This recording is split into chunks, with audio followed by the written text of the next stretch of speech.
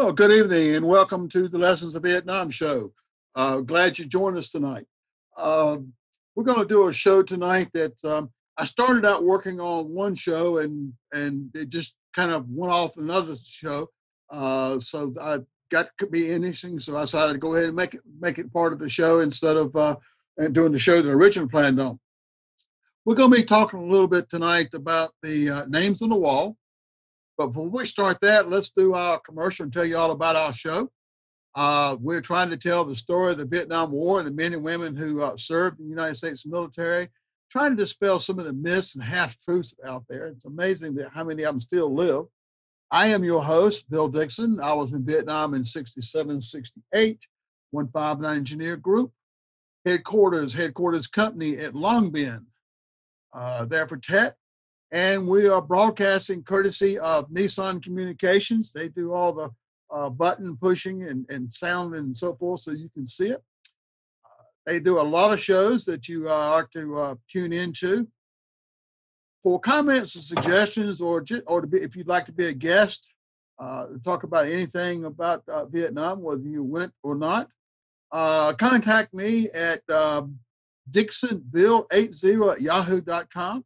And if you'd like to participate in the live show, go into your phone and go 919-518-9773. Repeat that, 919-518-9773. Or even better, go into Computers 2K Voice. That is Computers 2K Voice you see there. And as always, if you are a veteran or you know a veteran, a family member, and you feel like you're in crisis with a lot of people have been kind of locked up on their own doing this COVID thing. It's been a lot of stress out there.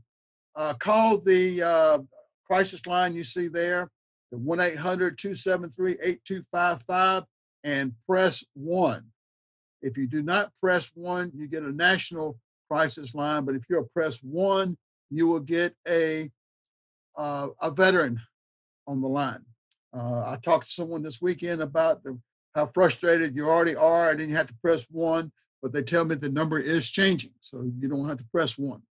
So moving along to the show, I'm going to recommend, if you got a pencil and paper, have it close by, because I'm going to give you some dates, and I want you to be able to compare a little bit. It's hard to keep up with who does what and when without it, but if you don't, that's okay too, but it's can be very hard to keep up. All right, let's get started with the shows. We've got a lot of stuff. The stories of the names etched into the Vietnam Veterans Memorial in Washington, D.C. Each of the names etched into the face of the Black Granite Memorial represents a person who had a story that ended too soon. And I got to thinking about, well, their story really hasn't ended unless we forget them. We're going to look at their story. As long as we remember them, their story will continue. Just when the Second Indochina War began, the American War has numerous dates. The Vietnam War is misunderstood, misreported, confused, lied about, and most lied about war Americans ever been involved with. For most Americans, the Gulf of Tonkin incident, 4th of August, 1964, was the beginning of the Vietnam War. The Vietnam Memorial has etched in 1959 as the beginning, even though they have names from 1957. The original idea of the wall was to start at 59, but there are names there on 57. Now, we're going to talk about the first American soldier killed in Vietnam. September 26, 1945. The first American soldier killed in the American phase of Vietnam War. Dewey was the head of a 7-man team sent to Vietnam to search for missing American pilots and to gather information on the situation in the country after the surrender of the Japanese. Because after the surrender there, Ho Chi Minh and the Viet Minh claimed that they were the government of Vietnam, even though the Potsdam Conference and a couple of others had said there was no. September 26, 1945, Lieutenant Colonel Peter Dewey served in Office of Strategic Services, is shot and killed by the Viet Minh. Dewey is officially the first American killed in Vietnam War. Now, You're going to hear the first official several times. At the end of World War II, at the Potsdam Conference, the Allied forces met and decided what was to happen to Vietnam after the Japanese surrendered. Ho Chi Minh declared Vietnam's independence from France on September 2nd, 1945, just hours after Japan's surrender in World War II. When the French rejected his plan, the Viet Minh resorted to guerrilla warfare to fight for an independent Vietnam. There's the three leaders. You can see Churchill, Roosevelt, and Stalin. Those were the big three. The British government, by way of the Potsdam Conference, was assigned to disarm and the surrendered Japanese and stabilize Vietnam south of the 16th parallel. With the Viet Minh claiming control of the northern part of Vietnam, and the French, who wanted to step back into Vietnam, their former colony, were not very happy with the Viet Minh claiming the power. This angered the French colonial officials and the remaining French soldiers who had been disarmed and imprisoned by the Japanese. And if you see in the picture there, that is an American team. It was called the Deer Team. It was sent in early on to teach the Viet Minh. You see Ho Chi Minh there with the shorts and the beard, and the guy with the hat was General Gipp, who was not a general at the time. But we sent the Americans in, and going in to get them to help us look for down American pilots, we kind of alluded to the fact that we might let you, we might back you as far as having your own government. So as a result of America's training in arming the Viet Minh, the new communist nationalist government looked favorably at the Americans at the time. Dewey appeared to support the Viet Minh. He was invited to the Viet Minh to dinners and so forth.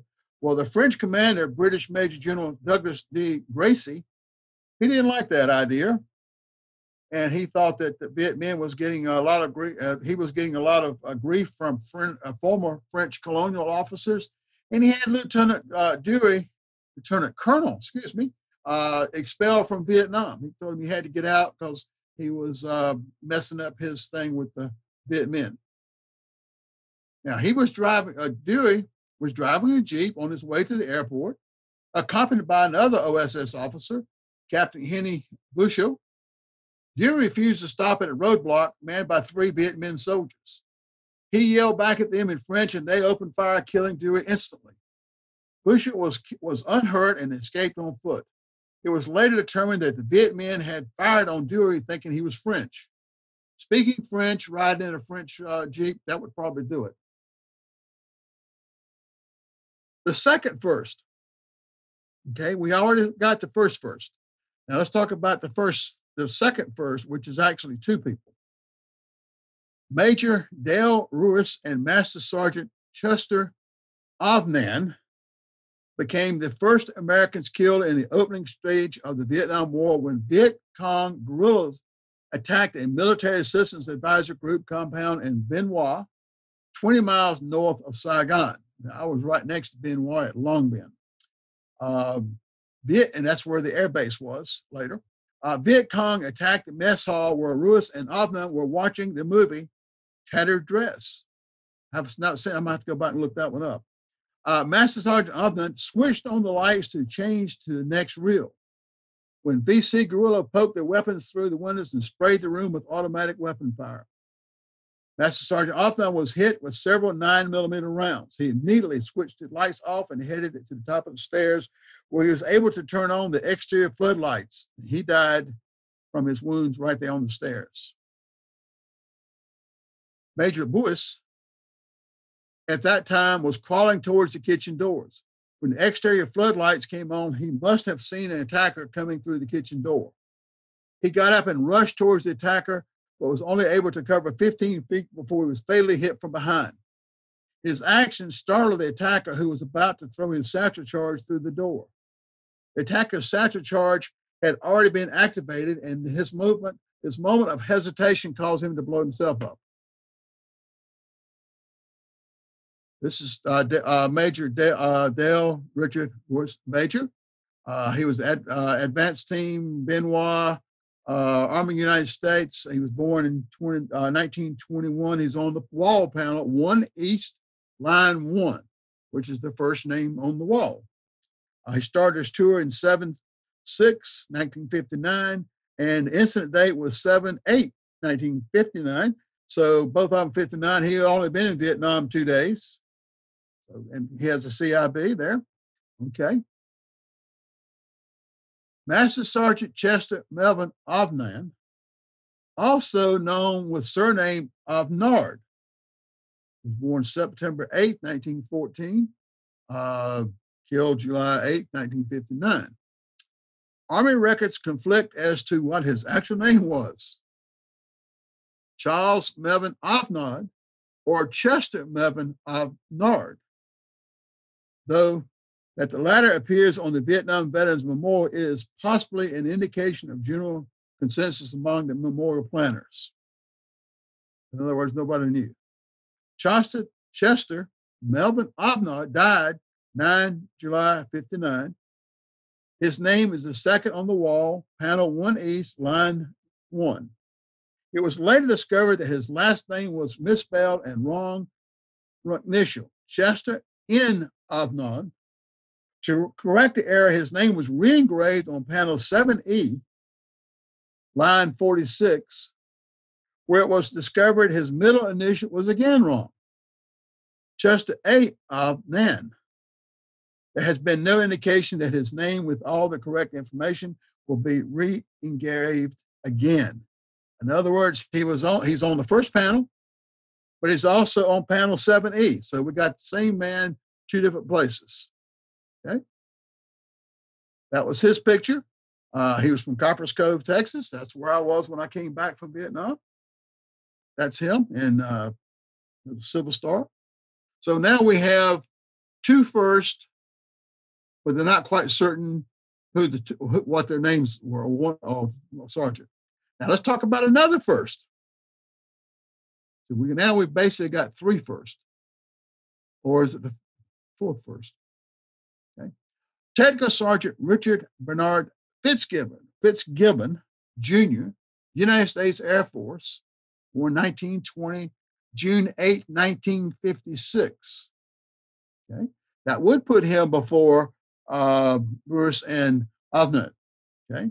Was the first American to lose his life in the conflict that would later be known as the Vietnam War. But a while ago, they said Dewey was the first guy to lose his life. But anyway, he was murdered by another American airman and died of his wounds later on June 8, 1956. Through the efforts of his sister, Alice Fitzgibbon, and Rose Del Rossi, a former Stoneham, Massachusetts select woman, Fitzgibbon's name was added to the Vietnam War Memorial on Memorial Day, May 1999. That's his picture. He is on the panel 52 East, line 21, because the wall was already there, and when they added his name, they had to add it the first place they could find to put it. So even though he was now the first, that they had to put it in where they could. Okay. But here's a little follow-up on that. Followed his father's footstep, Richard B. Fitzgibbon III, joined the United States Marine Corps and also later served in Vietnam, where he too was killed in September 1965. The Fitzgibbon deaths are one of only 3 amongst all U.S. casualties in which both father and son were killed in the Vietnam War. And that's him. He was Lance Corporal. He is on panel 2 East, line 77. That puts him on the wall before his father. September 7th, 1965 is his casualty date. Now, let's talk about the 4th or the 5th first. Specialist 4, James Thomas Davis, was not actually the first American to lose his life in combat in Vietnam, but apparently President Lyndon Johnson in his speech referred to Specialist 4 James T. Davis as the first American. And now several websites refer to Davis this way. That's him down there. He was, you see the pictures of the Germans riding around with the little cars and the thing up on top where they were getting the radio signals fixed. That's what he was doing there when he was. Davis, one of the first, and 2 weeks after his death, in tribute to Davis's service and sacrifice, his unit's headquarters at Tan Son Nhut Air Base, there at Saigon, would be named Davis Station. 15 servicemen, 6 Air Force, 5 Army, and 4 Navy had been killed or listed as missing in action by the time the Specialist Force Davis team was wiped out. And 9 others had died of illness or non-hostile injury. So he was definitely not the first, but in Johnson's speech, he mentioned it was the first, and a lot of people today still think that Davis is the first. Davis' unit had a difficult and dangerous job. The 3rd Radio Research Unit provided technical advice to South Vietnamese units on locating enemy signals and providing valuable training and guidance on its way to get a fix on the insurgents' location. In other words, if they had a radio they were using, we'd get the fix on them and know where they were. But in Indochina, climate and terrain made the art of direction finding extremely tricky. Due to the mountainous landscape and the high levels of humidity in the area, well, that's an understatement, it was difficult for them to conduct their work in a safe and secure location far from the battlefront. Davis and the units he worked with had to get in close to be successful. On 22nd December 1961, Davis received orders to lead a Vietnamese team to an area approximately 12 miles from the base in an effort to locate a Viet Cong guerrilla force operating in the area. They would move by truck to the area set up and in concert with a similar team in another location, attempt to locate the enemy. Initially, the operation appeared to be routine. However, 10 miles outside the base near a former French garrison, the hunter became the hunted. The truck carrying the team hit a strategically placed landmine and was forced off the road. The group immediately came under attack. Davis and his men fought bravely, but eventually succumbed to enemy fire. A patrolling South Vietnamese Civil Guard unit quickly responded to the area, but it was too late. Davis and 9 members of his team lay dead. This was back before the helicopters got so predominant there. That's Davis. He was radio research, which was basically to listen to the signals of the enemy and use that information. He's on the wall 1E. Okay, 1E, line 4. Okay. Now, let's talk about another first. How many is that now? 5, 6? Okay. Captain Harry Griffin Kramer Jr., born May 24th, 1926 in Johnstown, Pennsylvania. He died October 21st, 1957. That puts him right in there with Fitzgibbons. Near Nha Trang, South Vietnam, was an American soldier who served in Korea and Vietnam. He was the first U.S. Army soldier to be killed in the Vietnam War. I guess the answer to that is Army soldier. Fitzgibbons was Air Force. Maybe that's how we get to another first. A street at Fort Lewis, Washington is named in his honor. He is buried at the United States Military Academy in West Point, New York. Kramer was recognized the first casualty in Vietnam when his name was added to the Vietnam Memorial in 1983.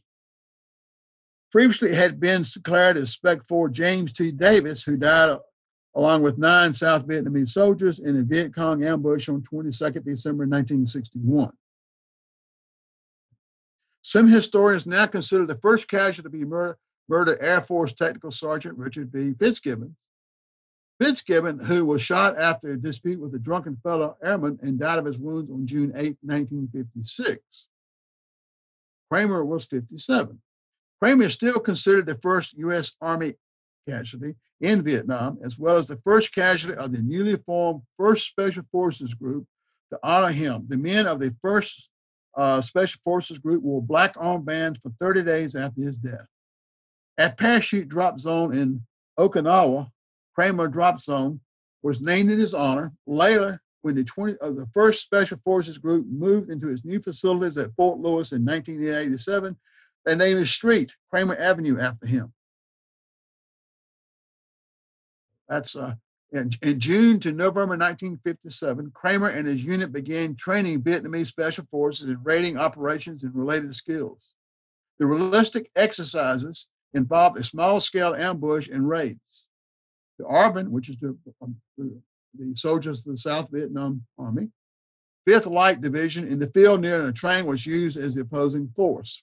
The class was undergoing a series of field training exercises before their graduation in late October, when Kramer was involved in a training accident on October 21st, 1957. During an ambush drill, a Vietnamese soldier near Kramer was ready to throw a lit block of melinite, a French military high explosive. When it prematurely detonated, the melinite was later determined to have deteriorated in storage and was unstable. It's been something like nitro.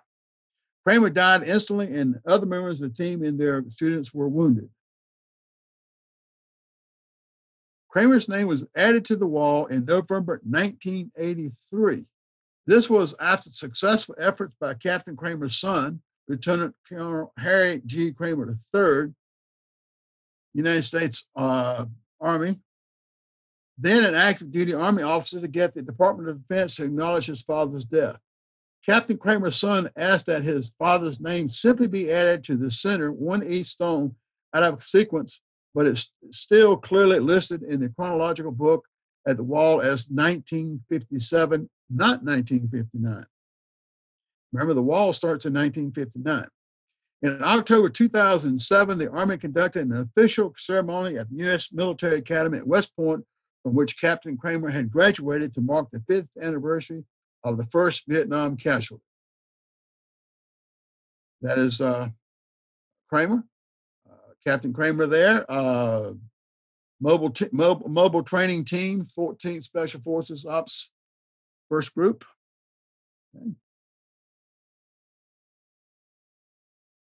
That is the beginning of the wall, 1959. You see Dale R. Lewis, no ranks are put there. And Chester Othnard, and remember, he's again listed on panel 7 down. The wall, if you haven't been there, it starts in the middle and ends in the middle. It starts in 1959, and the panel to the left of it is the end of the wall, and that's 1975. But you can see some of the first names there.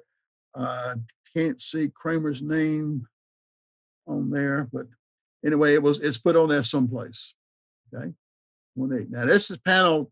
This is the where it ends right here, 1975.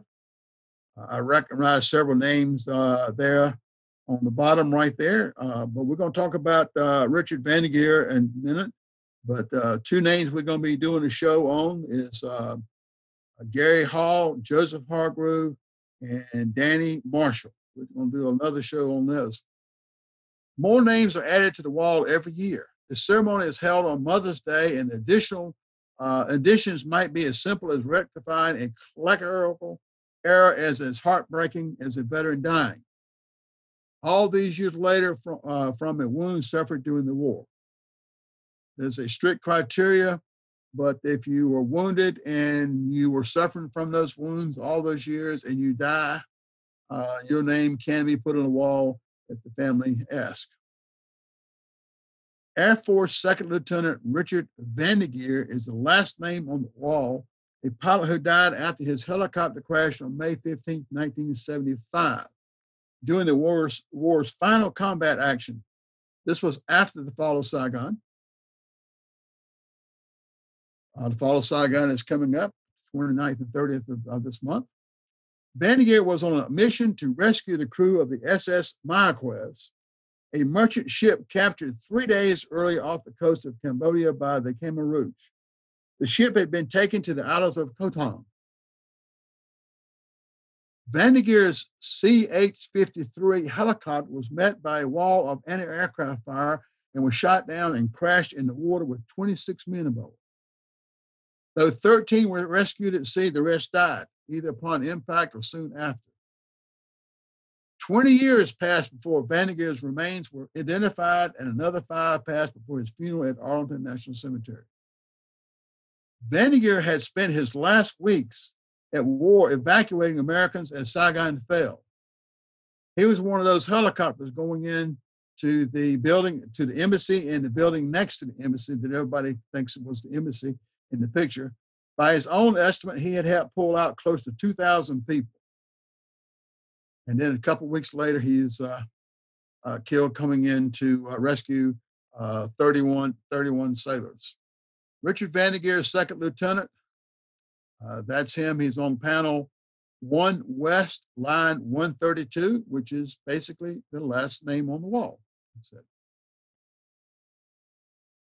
At only 15, he was the youngest U.S. Marine killed in action in the Vietnam War. Private First Class Dan Bullock, a young teenager who as a Marine, ultimately sacrificing his life as he served his country, having lived 15 years, 5 months, and 17 days. That's a picture of Danny. Bullock was born in Goldsboro, North Carolina on December 21st, 1953. Following his mother's death, 12-year-old Dan and his sisters left for Brooklyn, New York, in order to stay with his father and stepmother. 14 years old at the time, with a height of 5 foot 9 inches and a weight of 160 pounds, Bullock decided to join the military. The minimum age for enlistment was 17 years old, and even at that age, a signed parental consent to be enlisted was required. But Bullock was completely undeterred by this restriction. He managed to alter his birth certificate, showing his birth date as December 21st, 1949.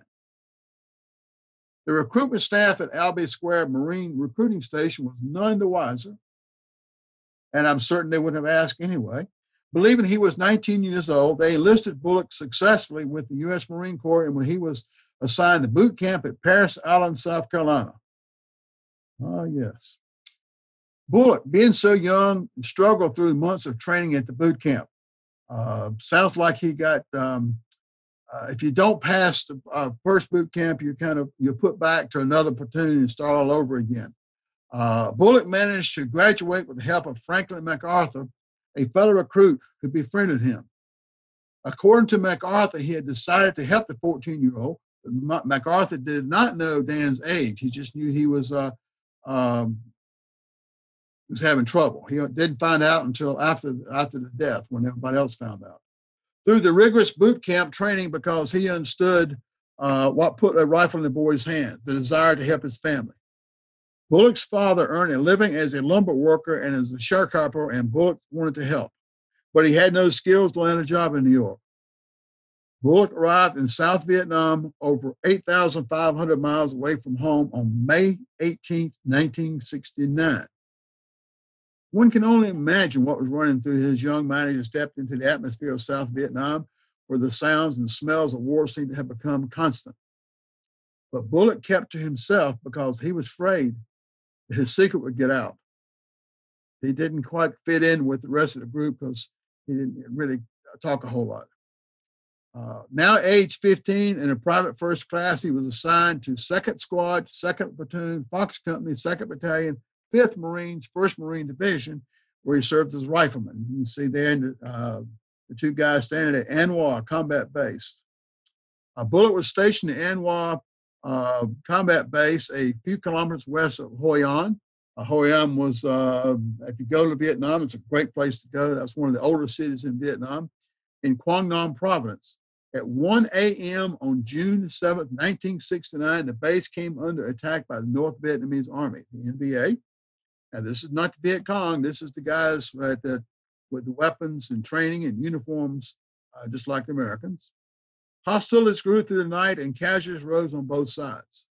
Bullock played his own role in the fight. As the attack pressed on, it would soon be clear that the Marines were outnumbered. Bullock promptly began making runs to deliver extra ammunition to his beleaguered comrades who were desperately trying to hold off the assault. Unfortunately, Bullock was on his second supply run when he was hit by several rounds from small firearms and died instantly. It wasn't until reporters went to Bullock's family that everyone came to know that Bullock was only 15 years old. What made a young African-American such as Dan Bullock make that decision to go to war? His sister Gloria said, Dan wanted to get an education to make something of himself and saw the Marines as a way to get there. He had plans to continue his education upon returning from Vietnam. In honor of Dan's bravery, in June 2003, the New York City Council renamed a section of Lee Avenue in Brooklyn, where Bullock had lived when he was 11 years old, in his honor. Bullock is not the only one who was underage. At least 5 were 16 years old, and at least 12 were 17 years old. 3 other Marines were also killed during the attack that Dan was killed in. Bullock's body was returned to North Carolina and buried in Elmwood Cemetery in Goldsboro without a headstone. 31 years later, in 2000, television talk show Sally Jesse Raphael, upon learning the story of his involvement in South Vietnam and his age, donated a headstone. Shortly afterwards, as a memorial service for Bullock in Goldsboro, in 2017, the highway mark was installed in Goldsboro in his honor, commemorating his service to the United States. And there are Vietnam veterans now in Goldsboro who keep the site clean and picked up and so forth. There's your marker. Dan Bullock, Private First Class, New York. It's listed as New York because that was the site where he enlisted from, even though he was basically from Goldsboro.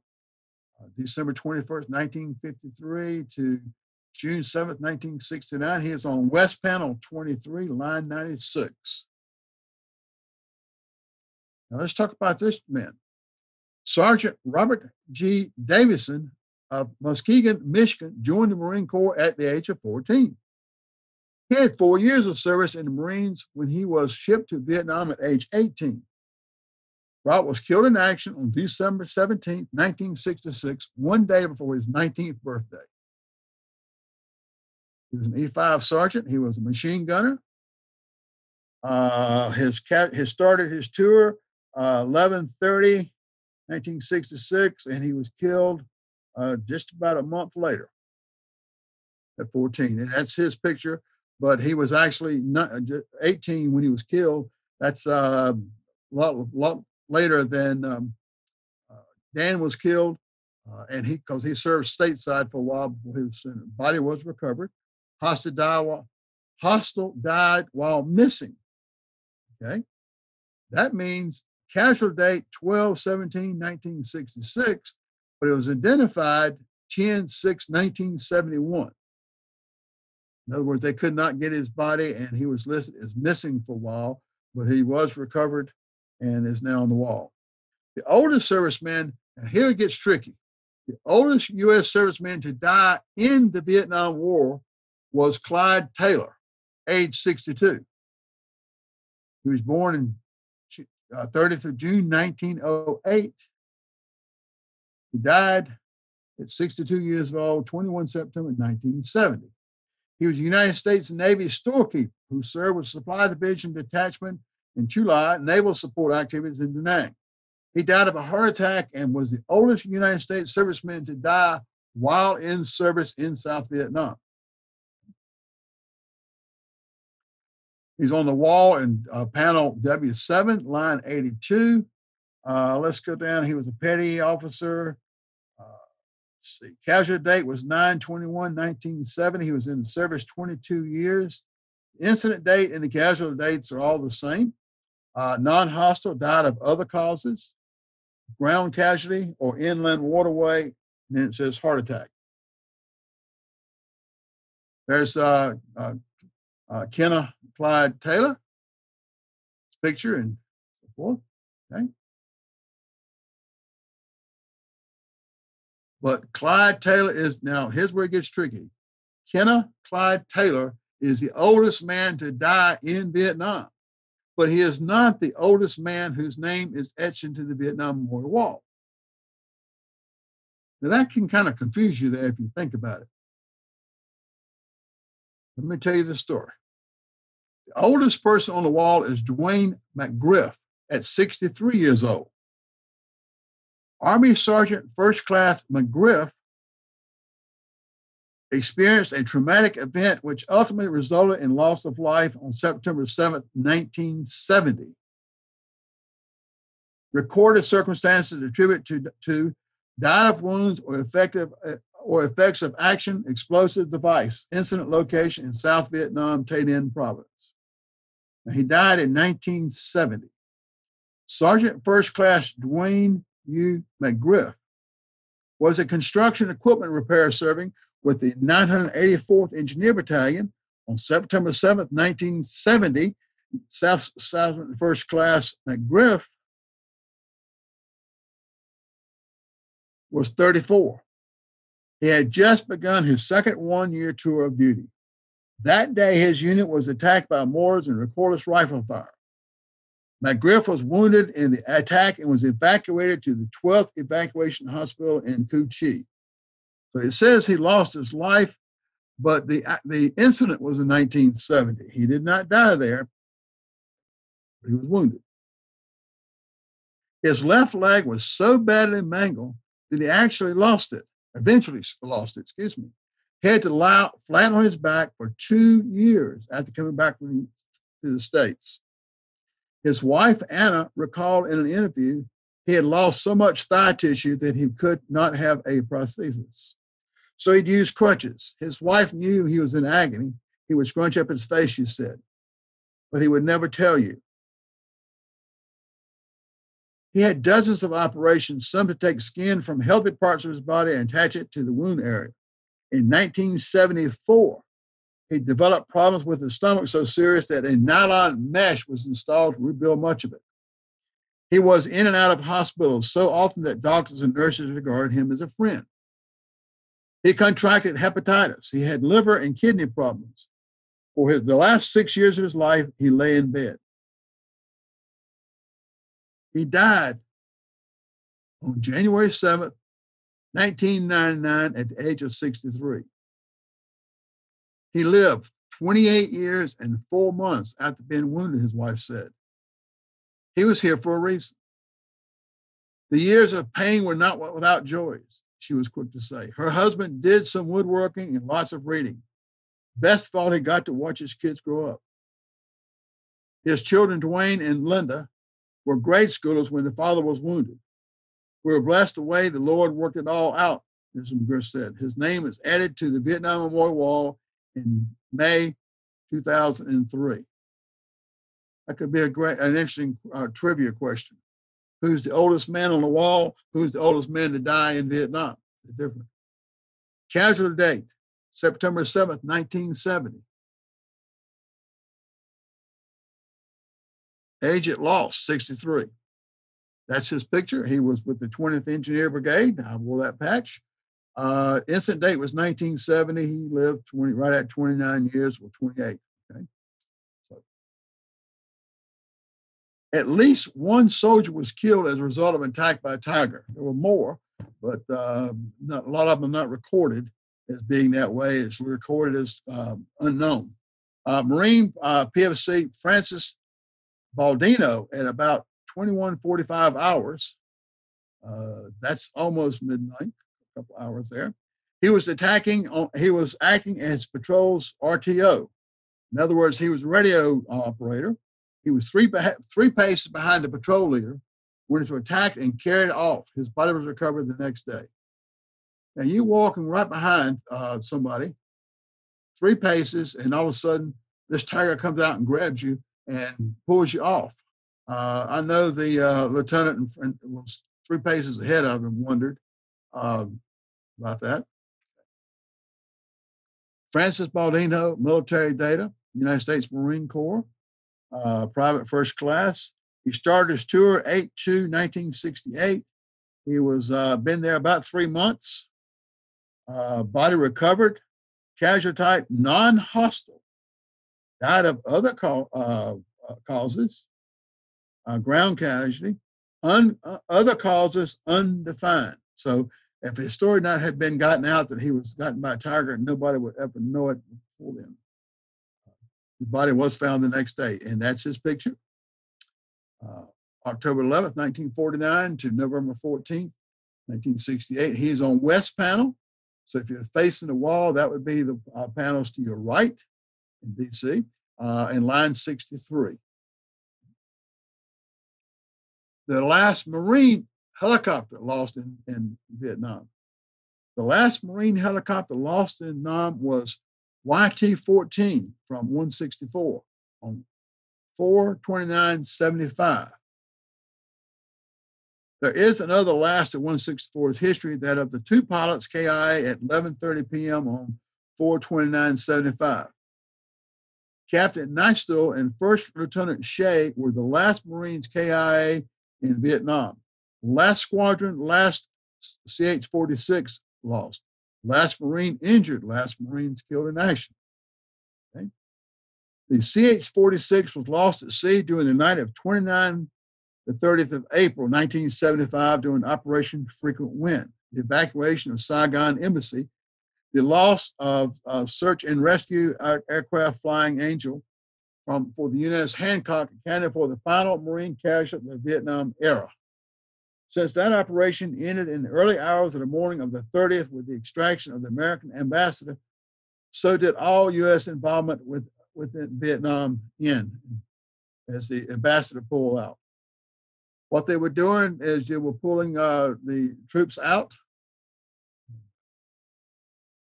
But this is not really the last Marine helicopter to pull out or to be shot down. This is one of the last, even though it's listed as the last here. But you remember a while ago, we had the last Marine helicopter was actually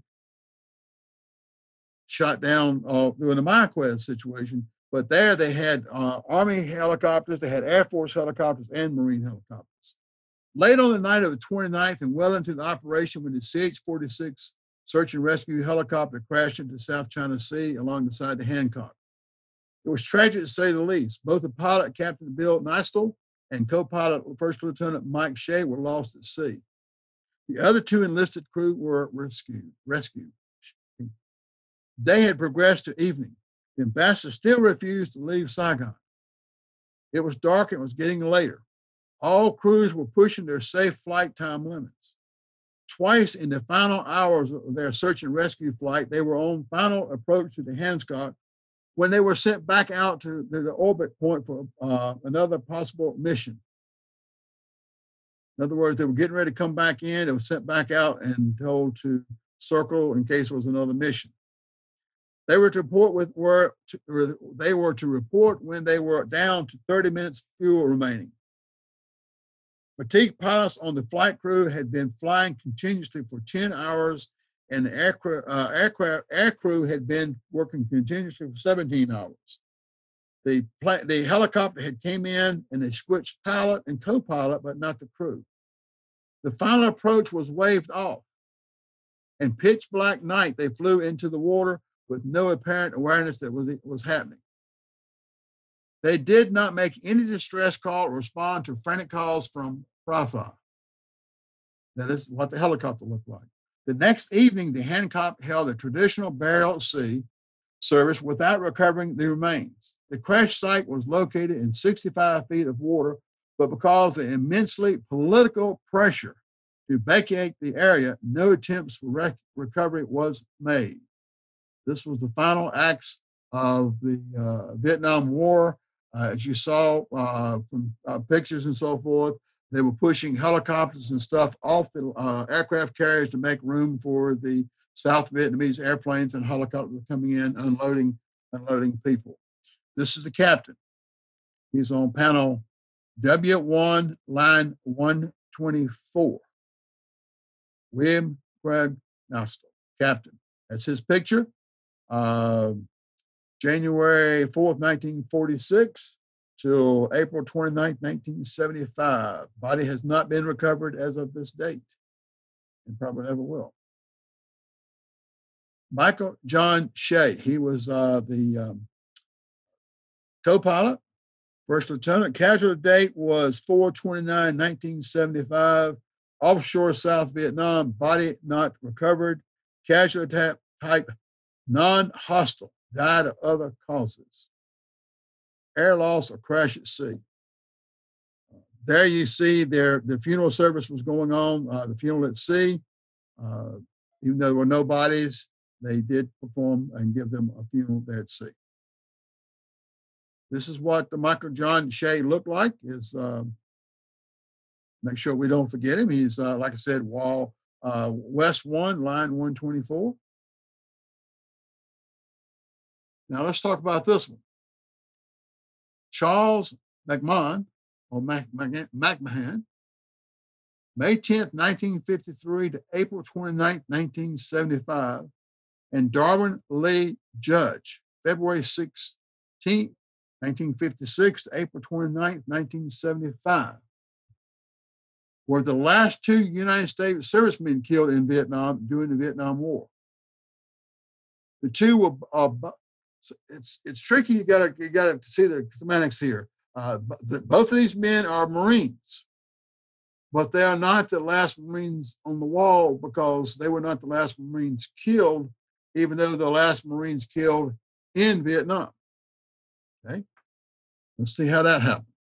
The two men, both U.S. Marines, were killed in a rocket attack one day before the fall of Saigon.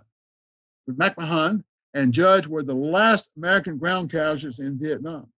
They are not the last casualties of the Vietnam War, a term which also covers U.S. involvement in Cambodia and Laos, recorded on the Vietnam Veterans Memorial. Those things belong to the 18 Americans killed in the Marquez incident. Charles McMahon, 11 days short of his 22nd birthday, was a corporal from Woburn, Massachusetts. Darwin Judge was a 19-year-old Lance Corporal and Eagle Scout from Marshalltown, Iowa. McMahon and Judge were members of the Marine Security Guard Battalion at the U.S. Embassy Saigon and were providing security for the DAO compound adjacent to Tan Son Nhut Airport in Saigon, right outside of Saigon. McMahon had arrived in Saigon on 18th of April, while Judge had arrived in early March. Both died in a North Vietnamese rocket attack on Tan Son Nhut during the fall of Saigon on the morning of April 29, 1975. They were the last two killed in country. In accordance with procedures for deceased Americans in Vietnam, their bodies were transferred to the Saigon Adventist Hospital near Tan Son Nhut. In telephone calls to the hospital on the afternoon of April 29th, the few remaining staff advised that the bodies had been evacuated. In fact, the bodies were left behind. Operation Frequent Wind, the American evacuation of Saigon, was completed the following day, April 30th, 1975. Senator Edward M. Kennedy of Massachusetts, through diplomatic channels, secured the return of the bodies the following year. Judge was buried with full military honors in March 1976 in Marshalltown, Iowa. There was a flag-draped coffin, a Marine honor guard, and a rifle-firing salute. The flag that covered his coffin was folded and presented to his parents. His funeral was so ignored that major and minor media did not even attend the event. The last man to die. The lone exception was the Daily Iowan, Iowa City, Iowa. Due to ignorance of his military funeral in March 1976, Judge was given a second Marine burial 25 years later through planning by Douglas Potratz, United States Marine Corps Master Sergeant, who served with Judge in Saigon, and Ken Locke, boyhood friend and fellow Eagle Scout. Retired U.S. Marine Corps Lieutenant Colonel Jim Keene, the commanding officer of the Marines during the fall of Saigon, presented a flag to Judge's parents at a ceremony held at the Iowa Veterans Home Vietnam War Memorial. That's his information. Marshalltown, let's see, remains, location.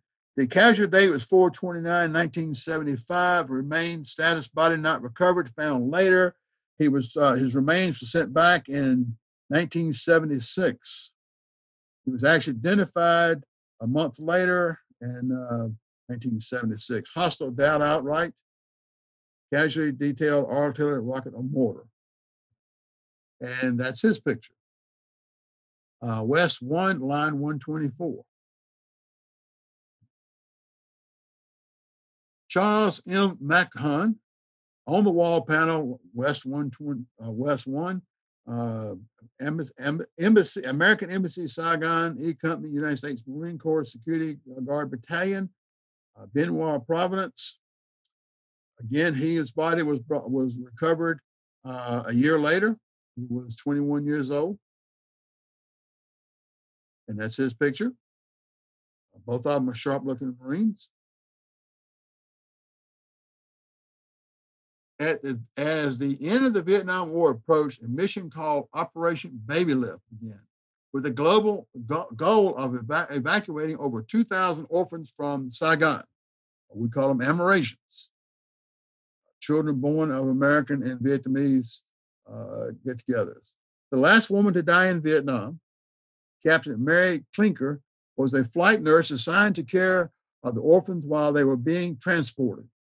On April 4th, 1975, the first transport flight of Operation Baby Lift took off from Tan Son Nhut Air Base outside of Saigon. Unfortunately, shortly after takeoff, the rear loading ramp locks of the C-58 Galaxy cargo transport plane malfunctioned, causing a series of mechanical failures. The pilots attempted an emergency landing as the plane slid across rice paddies. It broke apart, resulting in the deaths of 138 people, including Captain Klinker. As you can see, that's the baby is put on the airplane in boxes like that, and you can see the plane crash. In the crash, the 27-year-old Klinker from Lafayette, Indiana, became the last nurse and the only member of the Air Force Nurse Corps to be killed in Vietnam. She received the Airman's Medal and the Meritorious Service Medal. They went on and successfully evacuated several thousand of the Amerasians. Mary Klinker, she was, she was captain. She was 27 years old, non-hostile, died while missing. Fixed crew, air loss, or crash over land. Now, the body was recovered, okay? That's her picture. She is on panel 1 West, line 122. That's a big panel. That's hers. Now, the last to die, Gary L. Hall, Joseph N. Hargrove, and Danny G. Marshall. 1975, the Marquez incident. May 1975, there's the Marquez ship. Marines recaptured the ship and the cost of 39 Marine lives. We just read there was 18, and I've also got information there was 41. So like everything else, there was a lot of confusion there. We're going to do that. We're going to talk about them a little bit later. There's their pictures. Did have the names there. I know Joseph on the end here, but that's the 3 men who were left on the island and nobody went back to get, which is a story to itself. We've done several shows on Joseph, but we're going to do one on the whole Marquez coming up. Okay. There are estimated 35 men were mistakenly listed on the wall at dedication that were still alive.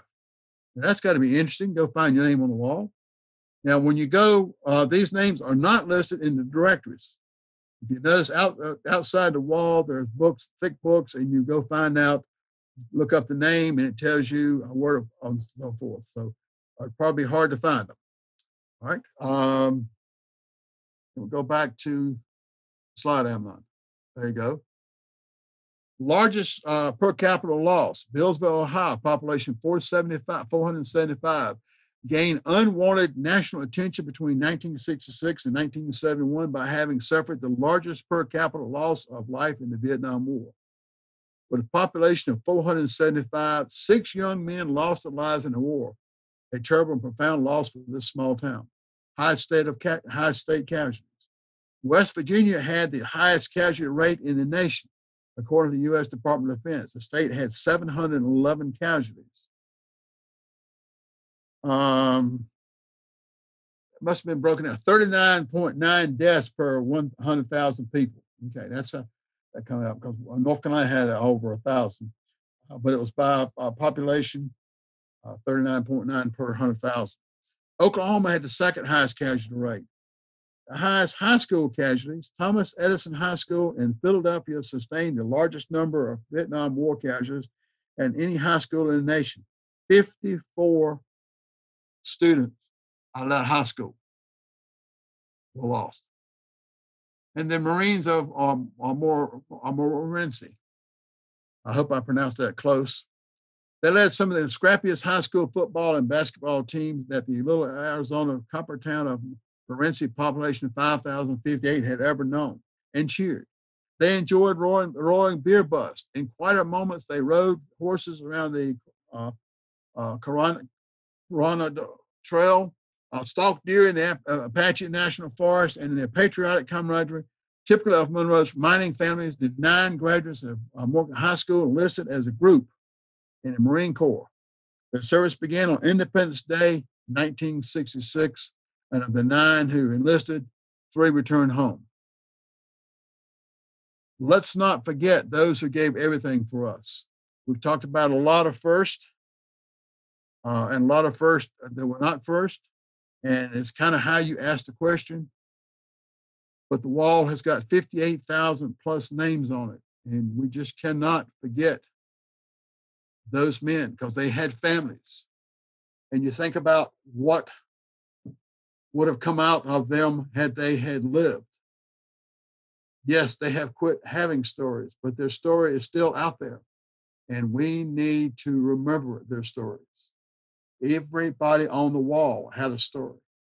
Each one of those men we just talked about, young men, most of them, had a story about how they got there, where they were, and so forth. So our next show is the 28th of this month. That's just before the recording of White Christmas starts playing. That's the music that was played for at the end of the war so that the Americans would know they need to report to places of demarcation because the war was coming to an end as far as the Americans and were trying to rescue them. And how they let them know was they started playing White Christmas, and that was the song to tell everybody to head for the embassy. Hope you have a great weekend, and I hope you're not suffering from the pollen. We're supposed to get a little rain here today, and I hope so because my car, which was black, is kind of a weird color now. So you have a good night, and please share our show with all your friends, and thank you for tuning in. Good night.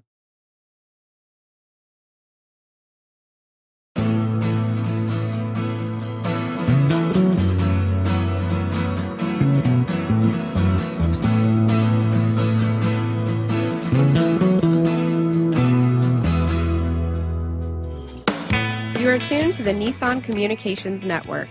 If you tuned in too late, you can always watch each program in its entirety or download an MP3 audio file of it in the archives section at nissancommunications.com. Don't forget to subscribe to our YouTube channel, follow us on Twitter, and like us on Facebook. Sponsored by StreamingGear.com, Carolina Apparel, and DeltaForce.net.